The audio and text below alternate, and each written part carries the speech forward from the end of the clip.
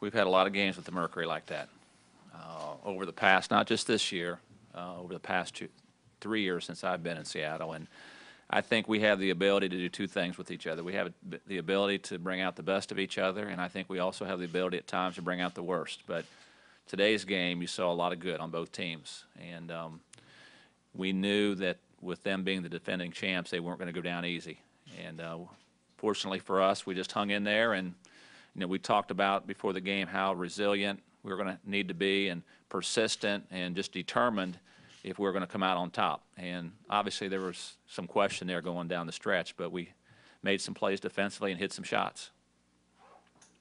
Could you describe what happened on the last play, on the play that Sue got loose and hit that three? Yeah, I mean, we talked about it. We had it drawn up in the timeout before, from before Sue even called one, because we thought we might get the ball and not even use it and come down and just run it. And it was just, we're going to put Tanisha in a pick and roll and try to get some action on the backside with Sue and Lauren. And we thought one of them might get freed up. And fortunately, Sue got freed up. She was pretty deep.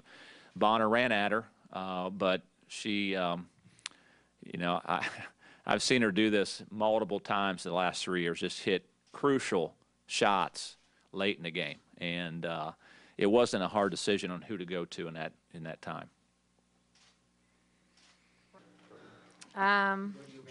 If we go on to win a championship, that'll be big. Biggest shot of my career. It's definitely meaningful, especially considering,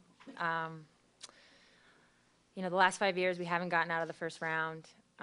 For us, there's almost a series of humps. We had to get over the hump to get out of the first round, and to be in the Western Conference Finals. I know I didn't want to play Phoenix in Game 3. That would have been very, very hard. Even on our home court, it would have been very difficult. So the best part about that shot, the best part about winning this game, is the series is over and we have a week to prepare and to rest. So that right now is kind of more what I'm focused on. Can you just talk about the last 5 minutes? You guys are down by 13, but obviously you're not going to fold up right there. Well, I mean, there's been numerous times this year that we've been down, in the final quarter and been able to sort of work our way back into the game.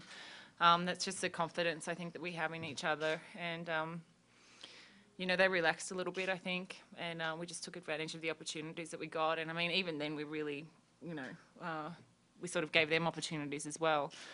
So, look, all I have to say is to my buddy, nice shot. Well, in the last two plays. It is. They're the defending champs. Regardless of what their record is, regardless of how their regular season may have gone, in a way, it was going to have to come through Phoenix. And I think all the Phoenix players felt the same way. They felt as if, I'm sure if they would have won tonight, it could have been anybody's game. So to get it in a sweep is really big for us. And in order to win, you got to go through the best teams. And I think Phoenix right now is definitely one of the best teams. You beat them 7 times this year. Can you guys just reflect on that? It's never happened in the history of the league before, to beat another team 7 times. Yeah. It's tough. I don't know. Yeah.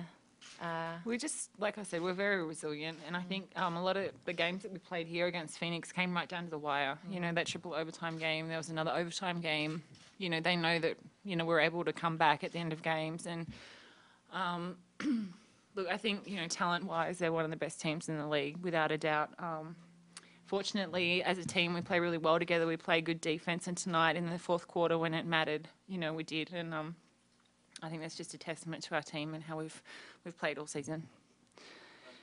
And then the final play, we had a lot of time. We knew we wanted to take the last shot. We didn't want to give them an opportunity to even look at the basket. So Brian drew up a play, and it was basically for T to come off a pick and roll and Lauren to down screen for me. We ran it earlier in the game, and Lauren actually got under the rim and was able to score that way. So it was just one of those things where T had to make the read, and they kind of both ran to Lauren for a second, and I got open for, just enough time to get it off. Really sweet three. Was there anybody even close to you on that? Yeah, Dewana Bonner. I mean, I think if you noticed, the shot went a little on the high side. Dewana Bonner was running out, and she's definitely lengthy. Is there ever a moment where you didn't think you could come back, the deficit was insurmountable, or is the confidence you talked about from doing it all season long such that, you always believed? I think the fact that we've done it so many times this season, come from behind, I think we always believe. Of course, there are times when you're frustrated or you're tired or they're playing so well that you feel like you can't do anything right. And we had those moments as a team. But at different times, different people spoke up and really brought us back together. And with about 5 minutes when we were down, I think we were down 10, going to the free throw line with the opportunity to cut it to 8. I could be wrong. In that moment, we talked about it's just a 3-4 possession game. That's nothing. In 5 minutes, that's really nothing. Not in the WNBA. So we just took it one possession at a time.